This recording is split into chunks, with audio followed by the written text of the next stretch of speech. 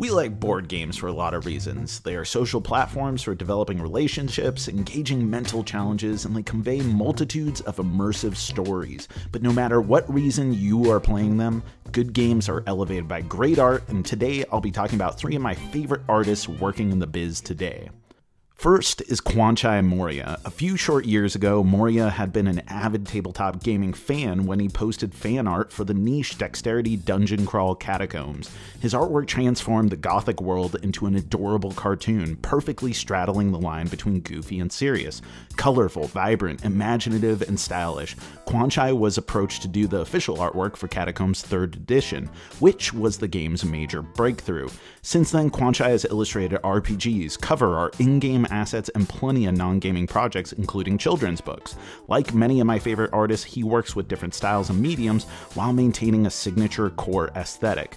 Of all the artists working regularly in the hobby, Kwanchai is the one who I can best trace influences. It's easy for me to see the lineage of iconic comic artists like Jim Lee and Bill Sienkiewicz, as well as animators ranging from Matt Groening to Pendleton Ward. And while I have a persistent affection for his timeless Catacombs character designs, it's hard to beat the beauty that is his box art for Dinosaur and Dulosaur Island. There is a long tradition of French illustration and pop animation, but no French artist has put such a big stamp on tabletop gaming as Vincent Dutrait. Simultaneously cartoonish and yet strikingly realistic, Dutrait conveys so much complexity in his characters, each a portrait worthy of contemplation. And while Dutrait has masterfully handled a wide variety of settings, his core style is more consistent than Moriya's, giving a signature and immediately recognizable look that elevates the profile of any game that he graces. And while I could go on and on about every game made better by Dutrait's artwork, to me, no games have been better serviced by his style than Lewis & Clark and the follow-up Lewis & Clark Discoveries.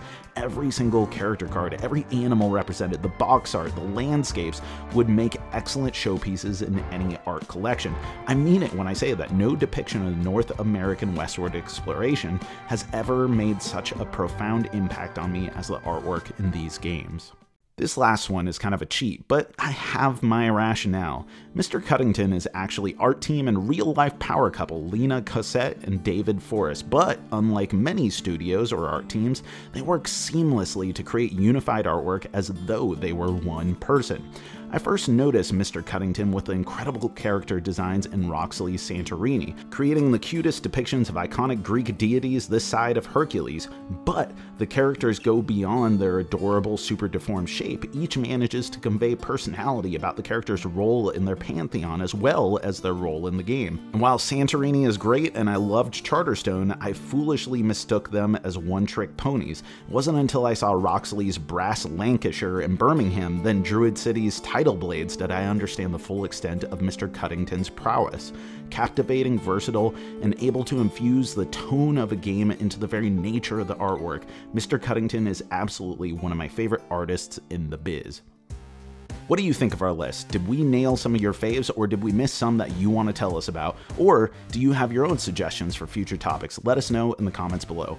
Also, we're evolving the cardboard cutout series to be more this off-camera medium. If you dug this video and want to support us, please like, subscribe, and let others know how to check us out. Thanks for watching. This has been the Cardboard Herald.